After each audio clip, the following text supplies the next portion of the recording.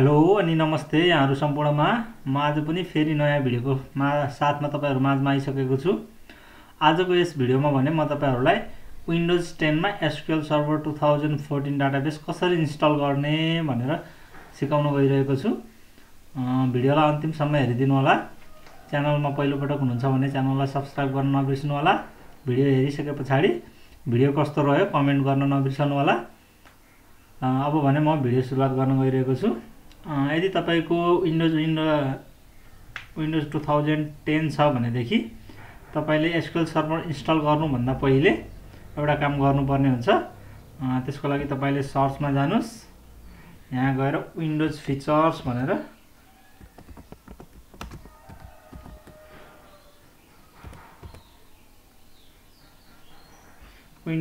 Turn windows features on or of भनेर तपाईलाई option आउँछ माथिपट्टि, त्यसमा क्लिक गर्नुस्।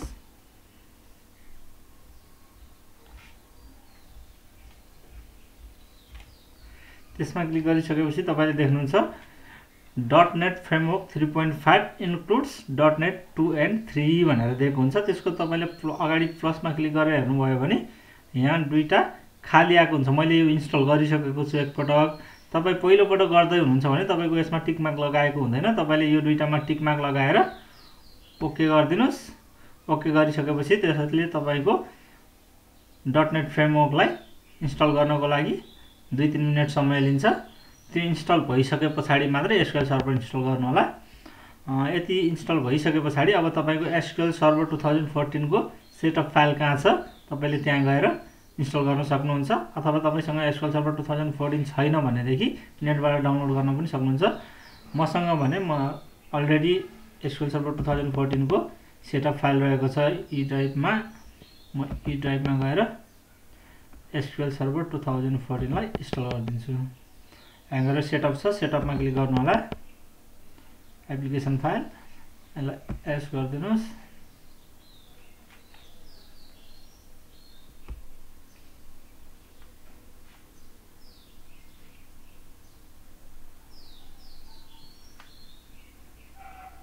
त्यसपछि इन्स्टलेसनमा जानु होला। इन्स्टलेसनमा गएपछि सबैभन्दा माथिको new SQL server stand alone installation or features to an existing installation यसमा क्लिक गरिदिनु होला।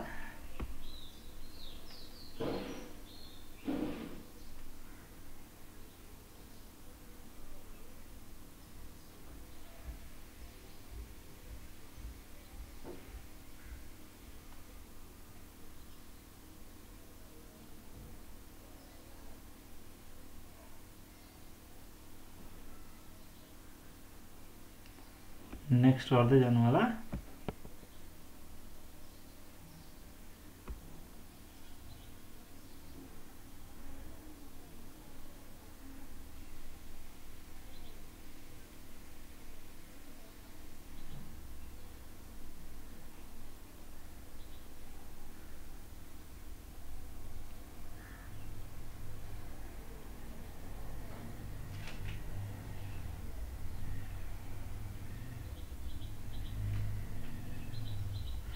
यसलाई नेक्स्ट गरिदिनुस्।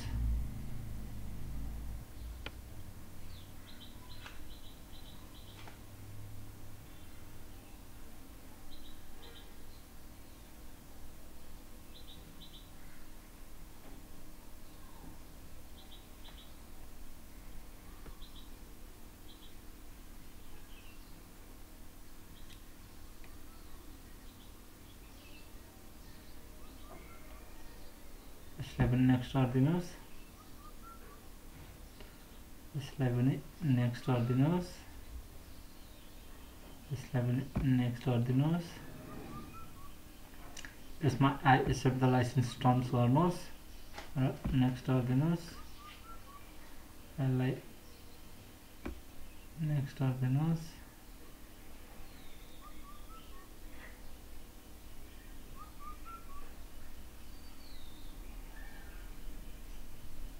यसमा सिलेक्ट अल गरिदिनुस् र नेक्स्ट गरिदिनुस्।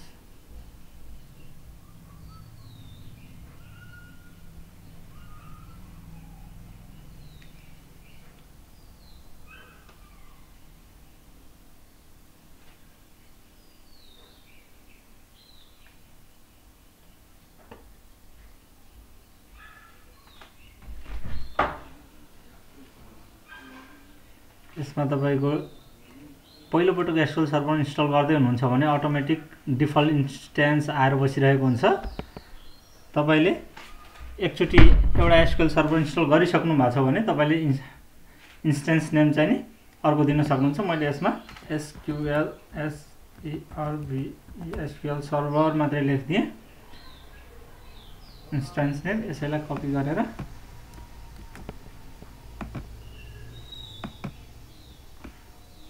इन्स्टेन्स नेम तल इन्स्टेन्स आइडी सेम अनि नेक्स्ट गरिदिनुस्। तपाईको इन्स्टेन्स नेम पछि डाटाबेस एट्याच गर्ने बेलामा काम लाग्छ।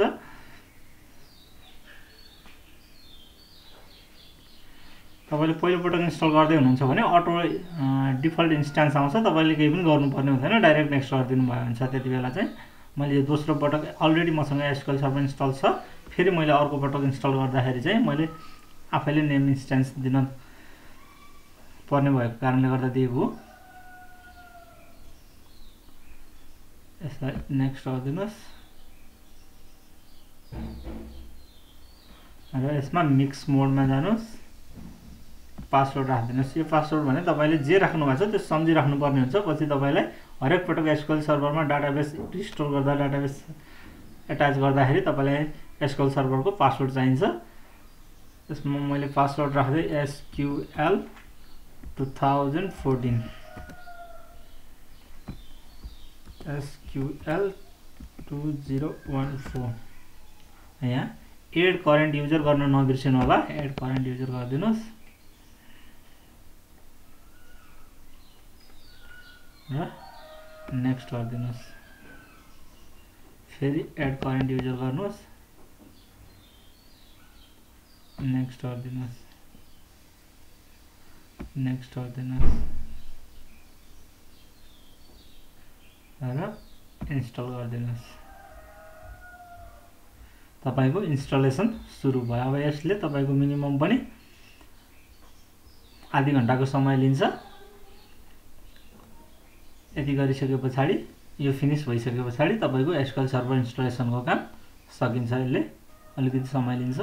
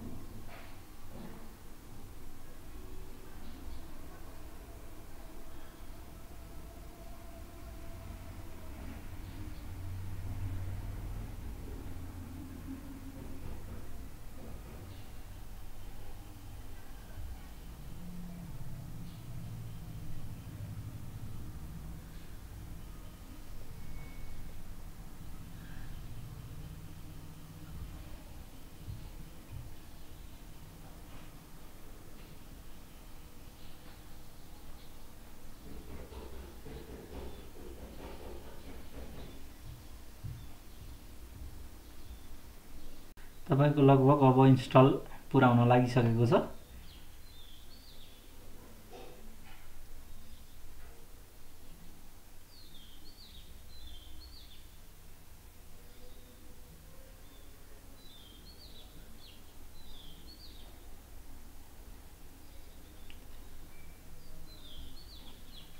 तपाईको कम्प्युटरमा र्याम अलि धेरै छ अथवा तपाईले एसएसडी युज गर्नुभएको छ, हार्ड डिस्क छुट्टै राख्नुभएको छ, विन्डोजको लागि छुट्टै एसएसडी राख्नुभएको छ भने अझै यो SQL सर्भर 2014 को इन्स्टलेसन प्रोसेस अझै फास्ट हुन्छ।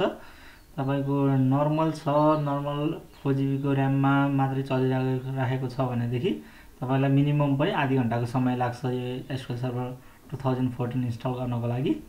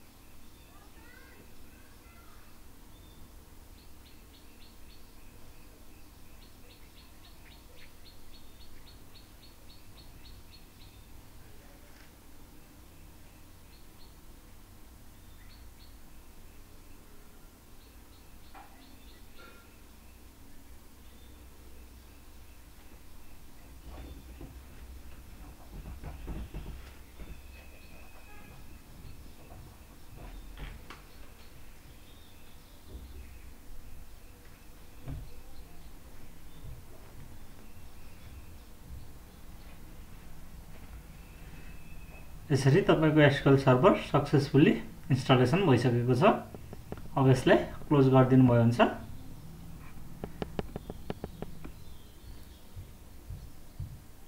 SQL सर्भर इन्स्टलेसन गर्ने तरिका तपाईलाई आजको भिडियोमा मैले भने।